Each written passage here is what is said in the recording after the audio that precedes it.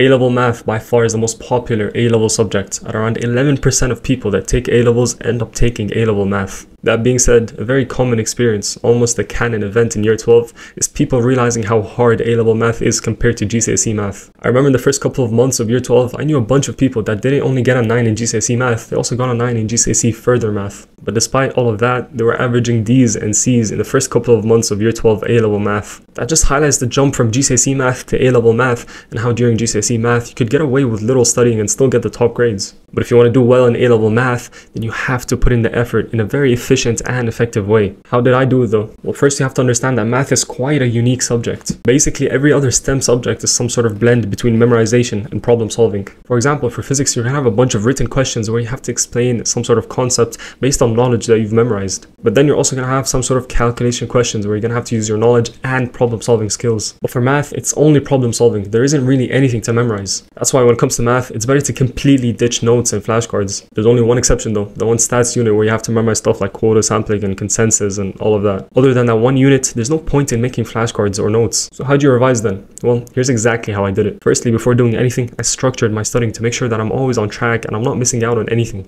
If you want to know exactly how I structure my studying, then you can watch this video. But in short, I just make a list of every single thing that I need to do, and I'll get to that later. Once I have the checklist, I'll then look at how many days are left until the exam and then pace myself to make sure that I'm on track to cover everything. For example, let's say I have 20 tasks and then 40 days left until the exam, then I'll do a task every other day. Now, what are those tasks on the checklist? Well, I believe that the secret to efficient studying is to make your studying routine as simple as possible, which is what I've always done. I did Edexcel for math, so for each chapter, I'd first start off with doing the mix exercise in the textbook, which is basically like some sort of end of chapter question set. Now, if there's any question in that mix exercise that I couldn't do, then I go back to the subtopic questions and I grind those until I can get those right. I'll then go back to the mix exercise and do the question that I got stuck on, and once I get it right, I then move on to the other questions in the mix exercise. Now, once I'm completely done with the mix exercise, I'll check it off the checklist and then move on to the next task. Now, once I'm completely done with all of the mix exercises for a paper, for example, the pure paper, I'll then move on to past papers. Now, the good thing about math is that there's literally a never-ending supply of math past papers, so you're never going to run out. And for that reason, when I first started doing past papers, I treat them as just practice questions. So I take my time and really try to get a sense of the paper. At this point, you're not 100% sharp when it comes to doing past papers, so taking your time and using the mark scheme to help,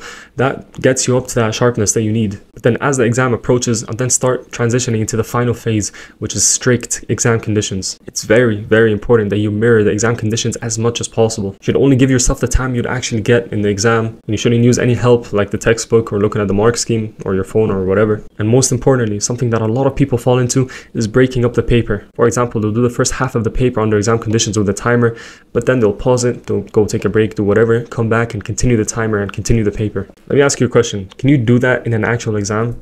Of course not. So try your best to do the whole paper in one sitting, because taking a break will give you a mental boost, so when you come back you do better, and that gives you a false impression that you're doing better than you actually are. Once you're done with the paper, just open the mark scheme and then start marking, but make sure you're strict. It's kind of hard to be harsh on yourself and strict while marking because your ego's on the line, but at the end of the day, you're only deluding yourself if you're lenient. It's better to take a hit on your ego if it means it will motivate you to study harder to fill those gaps in your knowledge. In terms of the resources that I used, I personally love the YouTuber called TL Maths.